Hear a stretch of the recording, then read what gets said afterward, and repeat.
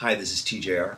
You know, a while back, some years back, I was watching American Idol, and one of the contestants was listening to Jimmy Iovine, who was the show's mentor that season, and Little Steven, who was the guest mentor for that episode. And they were discussing one of the contestants' songs, and they kept saying, "Okay, I think she needs to take it back to the sixth chord," and they were using these terms. And they cut away to the contestant in her little private interviews, and she said, "There was a point there where Jimmy Iovine and Little Steven were talking about the 7 chord and the 9 chord. I had no clue what they were talking about, you know." And if you remember my video that I did regarding the lawsuit with Ed Sheeran and Matt Cardle for the songs Photograph and Amazing, I started to talk about how both songs had a 1-5-6-4 chord progression. And I stopped and said, you know, if you're not understanding this, I think I'm going to do a separate video that will discuss this. And so this is that video. So I was talking about in the video that, you know, Amazing and Photograph both follow a 1-5-6-4 chord progression.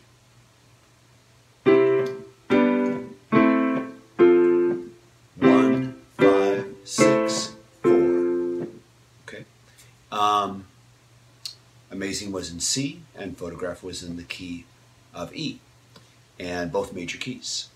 And so, how do I explain that to you, what that means? So let's take a look here. In music, there are 7 notes. I'm going to start with A because the alphabet starts with A. And A, B, C, D, E, F, G, and then after that we're back to A again, A. The 8th note is the same as the first note. We call that the octave. Octave means 8 notes, 8 tones higher, I should say. So we go A, B, C, D, E, F, G, A, and then B, C, D, E, F, G, A, and it just keeps repeating up and down the scale like that. So 7 notes. And I just played an A minor scale. There we go. Now, Amazing is written in the key of C. Here's the C major scale. In the C major scale, the 1 note is C. Just like in A minor, the 1 note is A. The 1 note in C major is C. And E major scale. In E major, we have 4 sharps, which are the black keys. They're sometimes called sharps, they're sometimes called flats, but in E major, they're called sharps. And those sharps are F, G, C, and D. F sharp, G sharp, C sharp, and D sharp. In E major, the E is the 1 note. Okay, so let's go back to C major now. The C is the 1 note. From that root note, we can build a chord triad. That's C major. The D is the 2 note. From that note, we can build the next chord triad in the scale, which is D minor. The 3rd note is E. From there we build a chord triad called E minor. The 4th note is F. From there we build a chord triad called F major. The 5th note is G. From there we build a root chord called G major. The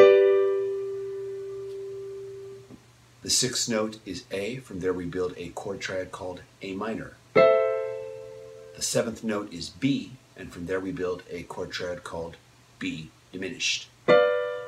And then we're back to C again. And you just keep going up the scale.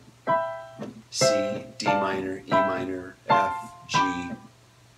We just keep going. In E major, it works the same way in that key signature, where we have 4 sharps. So E is the root note. And so the 1 chord that we can build, the chord triad we can build, is E major. F sharp is the 2nd note. So the chord we build is F sharp minor from the root note of F sharp. G sharp is the 3rd note. From there we can build a root triad chord of G sharp minor. A is the 4th note. From there we build a root triad chord of A major. And so on and so forth. Just like C major, but in a different key. And now, that is why I say in Amazing, it's 1, 5, 6, 4. C major, the 1 chord, G major, the 5 chord, A minor, the 6 chord, F major, the 4 chord, in C major. In Photograph, it's the same chord progression, it's just in another key, which is E major. So the 1 chord is E major. The 5 chord is B major. The 6th chord is C sharp minor. And the 4th chord is A major. There we go. So that is why you may have heard, and you may have heard me say it too, a lot of musicians will say it's a 1-4-5 progression, which is an extremely common chord progression used in a lot of songs and with a million variations. And so in C major, that progression, the 1 note is C, so C major is the 1 chord. You count 1, 2, 3, 4. F is the 4th note in the scale, so F major is the 4 chord. The 5th note is G, and so the G chord is the 5 chord. And so in C major, we have a 1-4-5 progression.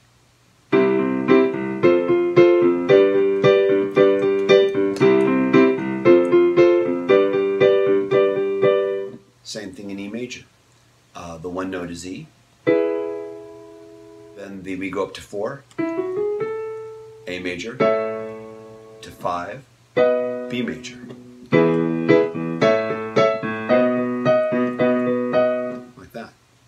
Going back to C major, I just did 1-4-5, but you could also do 1-5-4.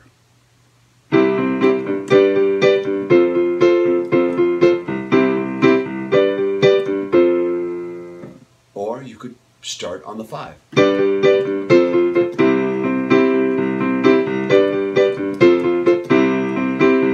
Land on the 1. All different kinds of ways you can do this. You could go 1-4-5 back to 4.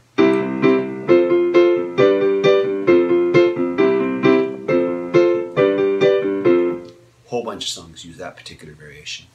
Same holds true of E major. There